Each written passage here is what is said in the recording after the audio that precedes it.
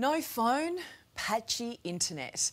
It'd be nice sometimes, but not when it's every day. It's the major city suburb stuck in a black hole. Once again, cafe owner Trent Wilson is doing the EFTPOST wave. It's not working, Ange. He's had a gutful, but he's not the only one. We're like a third world country right in the middle of Sydney. The frustrated community of Cottage Point on Sydney's northern beaches has gathered. We don't have curb and guttering, we don't have a lot of street lighting, we don't have gas, water, sewerage. And to top it off, they don't have proper communications. We've had one person die in this community and they suffered an unexpected heart attack. Their partner couldn't get in contact with the emergency services. It's one of the prettiest parts of Sydney, but there's one ugly word round here. Telstra. Mobile phones don't work here. Landlines and the internet come out of this shed with its 1970s technology. Locals say wind, rain and storms constantly knock out the signal. And now they're losing one other important thing. No children. There's not very few children here, and the reason why, obviously parents have to commute to take their children to school, but there's not efficient internet for them to be able to do their schoolwork. Down at the kiosk, Trent's wife Ange is frustrated for her younger daughter. Some parts of her learning we had to forego, and the school was great and understood that, but we didn't feel like that was fair on her. $5. And then there's their business, trying to operate in a world where cash is drying up.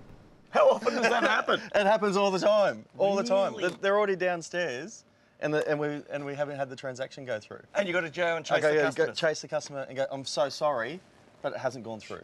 At the nearby Cottage Point Inn restaurant, owner Shane Olsen is another businessman facing the same troubles. We've had times when the internet's gone down or the phones have gone down for a couple of weeks, and you're just writing down credit card numbers so you can't process the payments until the phones come back up. So imagine being a rescuer without communications. If we don't know that people need help, a lot of trouble. On these waterways, marine rescue boss Tony and his team are here to save lives. The operation to examine the wreck and begin the task of recovering the passengers and pilot. Tony can't forget that day in 2017 when a seaplane crashed here in front of 2 fishermen, killing all 6 on board. The fishermen were on site within minutes, but they had no phone reception. Cottage Point is a designated mobile blackspot community. And the situation is so grave, it's been brought up in federal parliament.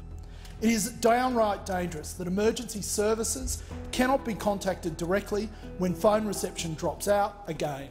Their federal member at that time, Jason Falinsky, got the money for the new communications. We fought for the funding. We all had federal support. We actually fought hard for it.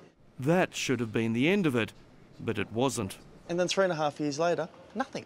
Absolutely nothing. Millions of taxpayer dollars were given to Optus, who in turn commissioned Telstra to build 2 towers for phones and internet.